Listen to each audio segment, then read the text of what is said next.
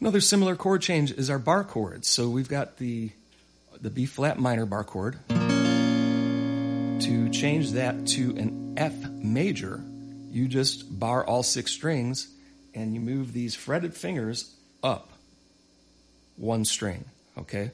So coming out of the B flat minor, we now bar all 6 strings.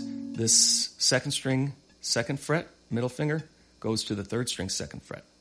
And this 3rd string, 3rd fret, pinky, goes to the 4th string, 3rd fret.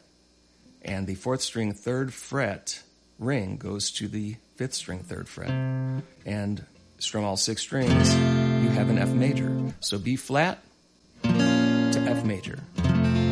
B flat to F major. B flat to F major.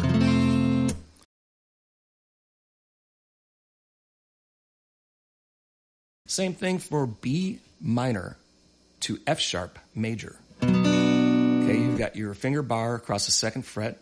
So you're playing for B minor, you got the 1st string, 2nd fret with the bar, the 2nd string, 3rd fret with the middle, 3rd string, 4th fret with the pinky, 4th string, 4th fret with the ring, and the finger bar also includes that 5th string, 2nd fret B note. So if you're barring all 6 strings, now that lets you easily change from the B minor. Just move everything up 1 string, and you have the F sharp major.